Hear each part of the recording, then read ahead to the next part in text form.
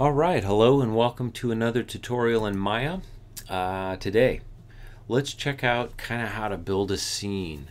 This is really cool because with just some basic effects and some, simple geometry and some simple shaders, you can kind of create a world of your own. And this is kind of a starting point. I have this video on loop right here, so I hope it shows up okay over YouTube. But anyway, as you can see, there's some particles flying out there. That's a little bit of an explosion dynamics effect, and then it cruises off into space. But immediately I noticed that there's things that are kind of wrong with this scene, and we're going to go in and correct those. But for the moment, let me stop this for a second.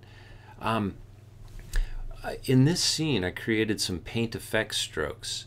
And here's a galaxy paint effect strokes, and this is just some a blue gas or a galaxy blue gas something or other. Okay, nothing too complicated. Then I have two spheres, this one here and this one here. They're kind of like the satellites, and then I just rotated those on the y-axis, 360 degrees or 720 or whatever as they kind of move through the scene. But I needed to fix this because essentially this one is not spinning right now. So if I go ahead and play forward, you can see where it's just sitting there, and there should be a reaction, so this should go flying off into space or something, something a little more unusual than just seeing it sit there in space. Okay, so anyway, I had to render these out as two different sequences.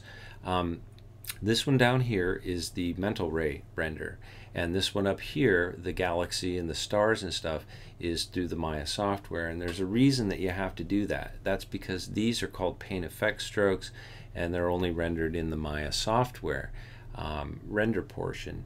So I composited these two together in After Effects, output the same image sequence, and I was good to go. So anyway, just a starting point for a scene. But it kind of gives you an idea that you can really do a lot with Maya, right? Just with some real simple knowledge of some particles and some surfaces and some paint effect strokes, which is really kind of cool. Okay, so let's take a look at what it looks like in Maya, this scene anyway. Let's open it up, and as you'll notice here, these are the paint effect strokes, and there's a tutorial on creating paint effect strokes, so just go back and watch that. Anyway, got some blue gas, got some galaxy, and that's kind of what you're seeing here in the wider picture. Down here is my model. There's a little craft that's coming through the scene. Let's just maybe focus on that, hit F on the keyboard. So yeah, that's kind of what it is. Let's get out of that view for a sec. Now I'm in my perspective view, so that's good. I can just kind of look at what's going on. So here's the craft. I just have a blend assigned to it, no big deal. This is just something I just kind of started with a shape. It could have a lot more detail, but in this case I'm not really worried about detail right here. I just want to kind of go through the beginning stages of making something look really cool and quickly. So anyway, that's what that is. Now you can see down here I've got a plane, and I basically just deformed the geometry a little bit. I think I was just like in vertex mode, and just kind of work yourself around the scene and pull some points up or down. I also probably used a little bit of soft modification, but that was about it. And you'll notice that when you're working with a plane, and especially if it's just a kind of a drop away plane or a plane that we're just going to get fall off on the edges, is kind of just distort your edges around here a little bit. And in your render you can kind of see what it's going to do. Let's just do a quick render. Now depending on how you have your settings set, your render times are going to start to take a lot of hits, especially if you have 3D textures going on, if you have particle effects, all that stuff. So anyway, here's what I'm getting as a render so far, and as you can see, that simple plane you have room in the black to composite against back here in After Effects. So that's always something to keep in mind, is that, you know, when you have an alpha channel and you got black and that's, you know, transparent, that's really cool. So anyway, that's what that's all about. Let's take another look here. Yeah, the plane, you know, just distort your edges and you'll get a nice kind of fall off effect. And that's just a starting point. So anyway, let's zoom out here. I've got a light that I animated right here. Let's come in here to the spotlight. And this spotlight right here basically is throwing out this color because it's kind of mimicking the, you know, explosion going on up here. So, you know, the light turns on at a certain time, and then I animated its values a little bit, you know, as it kind of vacillates back and forth between a little bit hotter in color temperature and lower. So that's it. And let's see. Let's take a look at the cameras. I have 3 different cameras set up here, and you kind of see them. There's one right there. And you can set up as many camera angles as you want. There's a couple back here, one there and one there. So anyway, you can set those cameras up any way you want. I think in this case I'll let's see, I'll just sort of select them here and we'll just do a little bit of playing. So I have one that's kind of creeping into the scene from this side, and then one from behind back here, which is kind of catching a back view. And there you go. So I've already corrected this flying off into space. So as you can see, those particles are coming out, and now it has a bump, and that kind of sends it off into space. And I can adjust the keyframing later. It just sort of gives me a good starting point. So anyway, that's kind of how it's looking in the wireframe. And let's take a different view over here. As you can see, this right here on the craft, I'll go back into the Maya software render, and let's take a render right now in this Maya, and we'll see kind of what it looks like.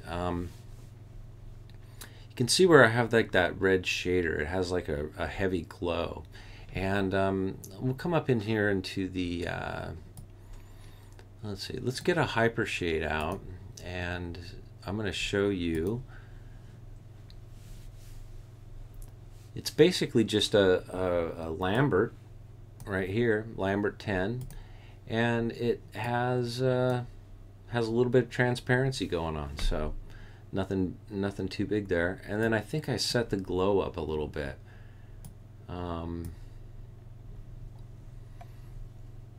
Yeah, that's where it's set. So anyway, no big deal. No big deal. You can play around with your settings, of course, you know, on your transparency levels and whatnot.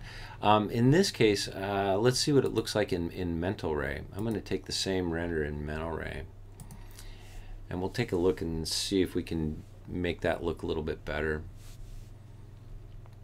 But yeah, it's just kind of about working a scene and looking at what you have, looking at your shadows, kind of examining everything, you know, about, you know, the scene in itself. And that's a better look for what I'm looking for there. But I think even if I bring the transparency down a little bit more, or up a little bit more, yeah, let's bring it up a little bit more. I think that's about what I'm looking for. So anyway, you get the idea. It's just basically, you know, grabbing some particles. I think in this particle reaction, I just have a basic emitter, and they're just emitting in the downward negative Y. And let's take a look at that. So anyway, nothing big going on with texturing there. Yeah, as you can see, I got a couple other, these are for the windows. It's just sort of like a greenish glass. And that's about it. So let's take a look at, that. Okay, so you can see the particles. Let's get to the particles right there. And I'm going to select these particles and show you what's going on with these. Okay, right here, the particles themselves are just a streak type particle. And you know, there's nothing really big going on other than you can assign them with like a various, in this case I have a shader that I assigned them. And you can assign all sorts of different colored shaders. I mean, it's always up to you, of course, but in this case, I believe I put the Lambert 2 on there, and it has the ramp shade on it. And let's see if and these are basically the selected colors of my ramp shader.